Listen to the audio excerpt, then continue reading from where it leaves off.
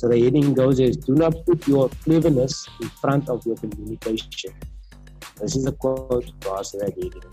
Creative people are paid to be creative. So in order to justify their salaries, they need to be seen to have a clever ideas. I have no argument or involvement with clever ideas. These are often the best. The problem that is good ideas is not always to come along, but great ideas even less often. So that means, of course, with great ideas, just in the sense of us, we got the idea, we got of helping people, but the great idea that God had of going online was a quick decision on our side. So just to continue quickly, in their need to prove their worth, creative people often produce work which on the surface appears clever, but has little substance. Instead of trying to find a quick fix, if they were to spend time finding out what was the problem, they would discover the solution. So just in a sense with regards to us again, what we've done for this online platform, we didn't put our cleverness in front of our communication. We took a step back, we found out what was the problem. We had an innovative mindset from Mr. Hendricks himself to go online. A strong team to support that structure, to build the whole training online and use it as a positive to create the system. So we didn't just take an idea, we had a great idea and made it successful. Yes, it's still in the makings of becoming great and perfect. However, it's an idea that is work to do. That is my biggest takeaway today, guys. Thanks, Coach. Thank you. Awesome. Coach, and you know I love you. And I know you're strong. I know you're strong, and I know that you want to carry the Joseph, the Nico blood. And I'm all to support you. Always. I know that. Mr. Goliath, give us your quick 2-minute takeaway, bro. I won't stop living life until I've lived life till its least. So meaningly, I'll not give up on life regardless of whatever setbacks I may face. Because there's so much I still want to see and still want to enjoy. So whatever setback comes your way, you will basically take that and make it into a positive. So that whatever your goals is, so whatever you set your mind on, you want to basically go and achieve that. So you don't look into these things that's happening now or setbacks. So you look in the positive and make the best out of it and basically strive for what you believe and for what you want out of life. Doing what? What must you do? So like you said, by learning, reading, basically see how you can overcome the challenge, how you can overcome that problem. So you need to basically invest in yourself. Coach So Nico, that tell is to him basic- what he needs to do. Give him one thing that he needs to do. Just by taking massive action, bro. There we go. Massive action. GSD. Take action. Thanks, Goliath. Thank you. Amy. Hey guys. So today I'm still reading from the book The Greatness Guide by Robin Sharma, and I read this chapter on leadership, success, which begins on the extra mile. So what I took from this chapter is true leadership is when and they make an example of salespeople. So it's making those extra calls at the end of an exhausting day, not because it's easy, but because it's the right thing to do. So it's shown by a team who delivers on their value promises to its customers and digs deeper to wow them.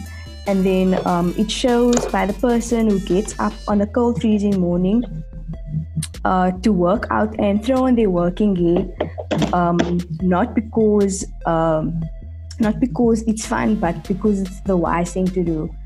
And also, like in this chapter, it actually asked me to think about this, like to think about all these qualities and ideas, and to actually like dwell on it. And yes, ordinary people, they don't spend their most of their time giving out the space and going this extra mile. But like, whoever said that you were ordinary? So basically, just like going the extra mile and just taking these things into consideration. And I know that this kind of quality, like, it's installed in me and it's installed in each and every one of us. Obviously, like what God just said, we just need to like really GST and man up and dig deep in within ourselves to exhort this. And that was my big takeout, and also like a PK to myself. Awesome. I saw this thing over the weekend and it kind of just stuck in my mind. It's somebody that you do like, Gary V. I'm going to show you the picture and what it says there. It says, not sure if you can see the words. It says the comparison kills creativity. Can you guys see the photo clearly? Yes. Yeah. Okay. Yeah. So by just looking at this photo, you kind of already get what I'm trying to say. But I say comparison kills your creativity. If you look, the top photo, this poor lady over here is trying so hard to copy the flower and vase that's in front of her, where the lady at the bottom is just using her mind. She sees the picture, but she's using her mind, her creativity. She's taking it to her picture and she's painting that. And why this is sticking with me is because of the team we have and how we can apply that to us as a team. Number one, we don't compare ourselves to anyone, which is awesome. Above and beyond, that is something that we're doing great. Our creative mind is there, we're thinking and we're just moving. And look, it's showing us that don't compare, don't look at what Virgin Active is doing, don't look at what Overseas is doing. Just, you know where you want to go, you've seen where you want to go, and just go with it. Let your creativity go. And that should apply to each of us with our individual lives as well. Stop thinking about your life and looking at like, oh my word, look at this person, they're 26, they have a car, they have a house, they're married. No, don't compare that. Yes. Look at your life. Be creative about it. I want to be 30. Then I'm going to get married. Why? Because I'm rich. Because I'm wealthy. I can take care of my family now. Amen. No stresses. There we go. So just focus on that. Love that. So remember, guys, comparison kills your creativity. So be yourself. Just be yourself. Go out there and kill it. Love it. Powerful. Awesome. Okay, Kelly, we got 6 minutes. Okay, cool. Keep it nice and short. So my takeaway is just live with discipline. So I think this is something that we need as a daily reminder, because it's so important as a foundation to get where we want to be. So consistently we need to perform small acts of courage and strengthen our individual willpower so that we can build that muscle of self-discipline. And it's also about making decisions. Discipline is a daily decision that you're making to do something consistently that's going to get you to where you want to be. And you need to also start with yourself. So each one of us as individuals need to practice this discipline act and build a discipline muscle. Let's not be hypocrites, guys. We are trying to help people. We're trying to teach them discipline, but we can't do that if we are not disciplined ourselves. So the main takeaway is just live with discipline, start with yourself, and then help and teach others, because it is a muscle that can be built. Awesome. Nice. Alberto, you have 5 minutes. Okay, my takeaway is, I started today my one funnel away challenge. 30 days of building a funnel started today. Today was the first task. It's kind of like a 3-week type of thing.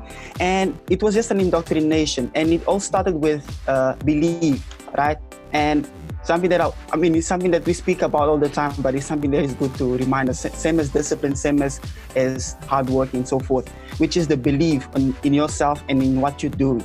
Like we were speaking about it just now, that Nick speaking about having a strong mind, right? And that starts with the belief. All of us, we are product of EFF bootcamp, somewhere, somehow. Not only body transformation, but like mindset, discipline, hard working. We are product of the product.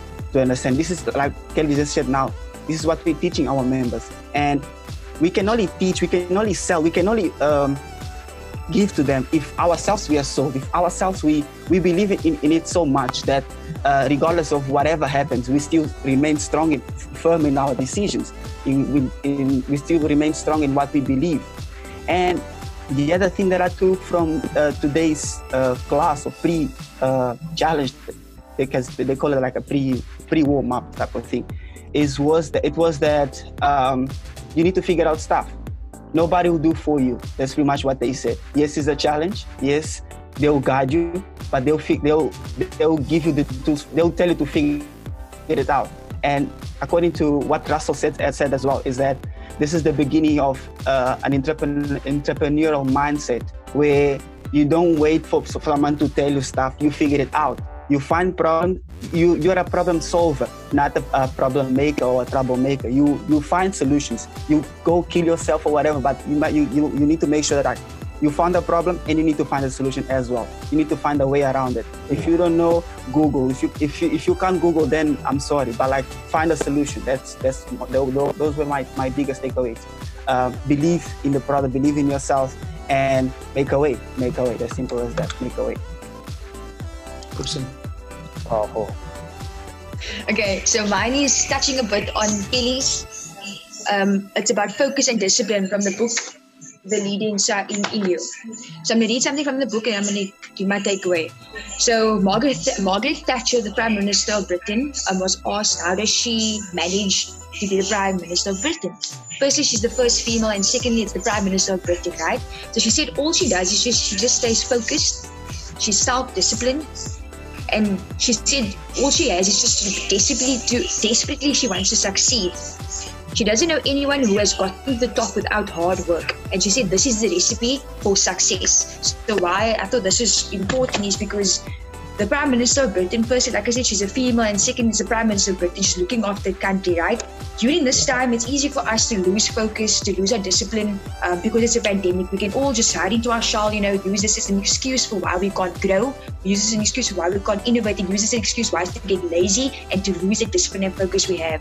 So firstly, we have a goal in mind. And before this, I did speak about goals and how important that is. So we have a goal in mind. Our goal is to thrive through this, firstly. Secondly, is to get 1,000 members online on board, and on top of that, to let EFF Bootcamp explode all over, not just in South Africa, not just in Cape Town, but all over. We're already currently, drilling into that already. So we already have a clear goal in mind. But now we have a clear goal in mind. Now we need to instill that focus, that discipline. So this is also towards me. And this is why I thought this is so powerful, is because it's easy for us to just, lose focus quickly because there's so much going on in our mind. But we need to remember what the clear goal is. We need to tell ourselves, get back in line. Okay, cool. So then with the goal, it's and the focus, you need the persistence. So we constantly meeting every single day to make this product better. Garth is constantly coming up with the new ideas and telling our team how we're going to be implementing this, what we're going to be doing. So he has a persistence inside of him, and we all also have that persistence inside of us as well to keep this thing going and moving.